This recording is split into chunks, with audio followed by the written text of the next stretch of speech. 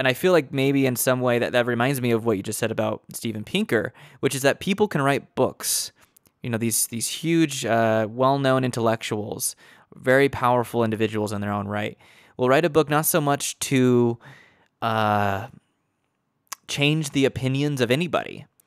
This isn't meant to enlighten anybody on anything. It was really meant to display, to, like you mentioned, some of his people, the people that are a part of his world, that I'm ready to, I am totally with the program, and I will try to rationalize everything that is happening, that you guys are doing, the decisions that you're making.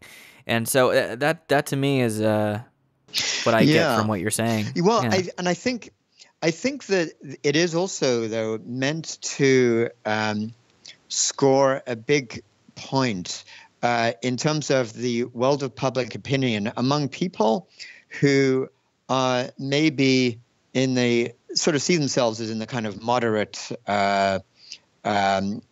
sort of milieu, and who believe that they do care about progress and the future of the world, and they sort of, they may not be sure exactly what that means. And I think that this concept of progress is hugely, hugely important.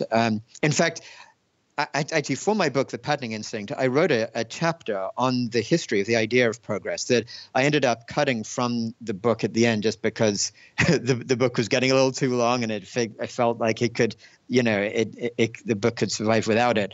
But I've been really interested in this idea for a long time, because if, in a way, it's the most important idea of the modern era. So if, something like, if we look back at the past during most of the last 2 millennia, say the idea of Christianity, at least in European thought, and the sense of your soul and saving your soul for eternal salvation. Yeah, that was the absolute important idea that drove generations of people around the whole society to choose what they did with their life.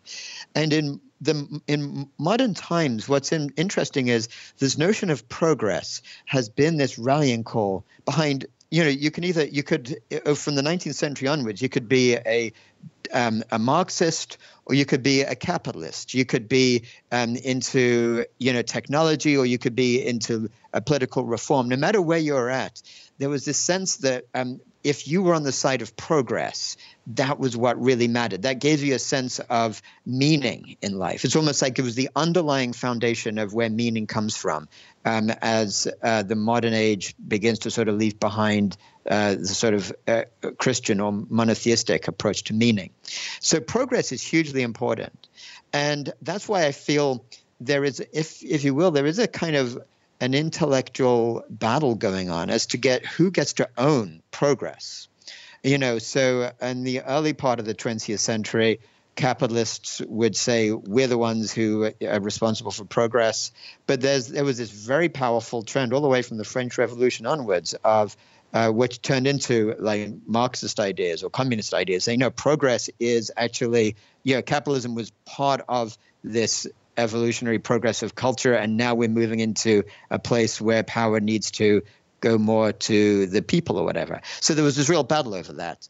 And then in the later part of the 20th century, of course, with the collapse of communism, it's as though the sort of neoliberal worldview got to totally own this idea of progress.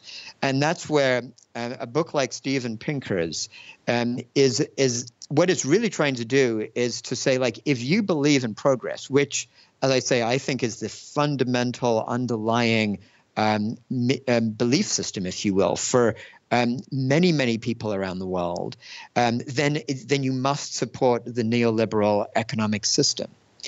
With capitalism and big corporations and everything that goes, and inequalities and all the things that go along with that.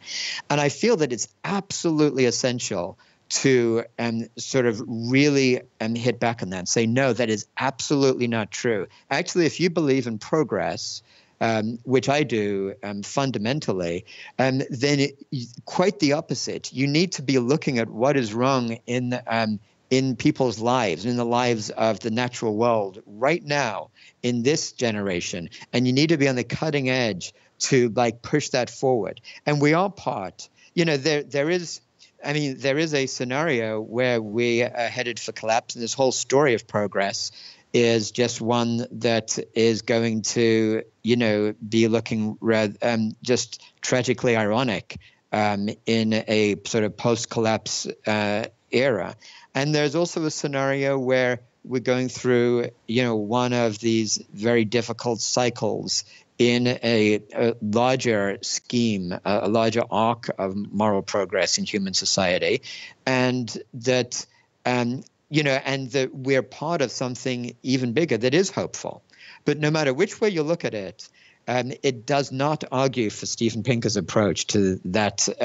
This system that we're living in right now is a system causing massive destruction, and to the extent that it had any part in progress in prior generations, that is now defunct. It is now at this point causing such harm to humans, to the natural world, and to any sense of kind of human morality, that's what I feel we need to be aware of, like day by day.